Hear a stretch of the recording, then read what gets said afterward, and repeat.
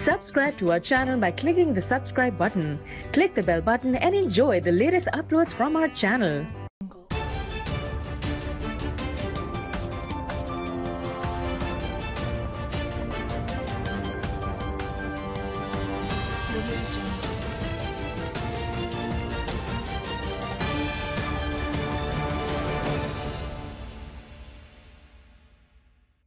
Welcome to World News Channel.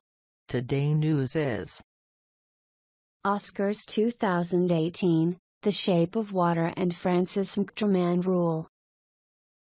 The Shape, about a woman who falls in love with a sea creature, has taken the top honors at the Oscars. Frances McDormand won Best Actress for Three Billboards Outside Ebbing, Missouri, and persuaded every female nominee to stand with her in a night full of statements about inclusion.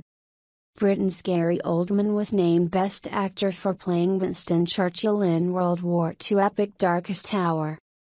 The Shape of Water won the most Oscars with 4, including Best Film.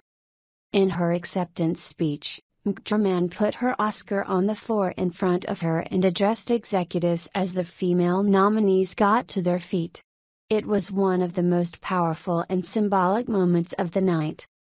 Look around, ladies and gentlemen, because we all have stories to tell and projects we need financed, she said.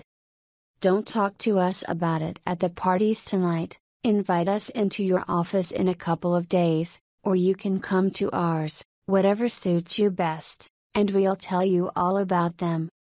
Her request came amid a push for greater equality in film, especially in the wake of the Hollywood sexual harassment scandal.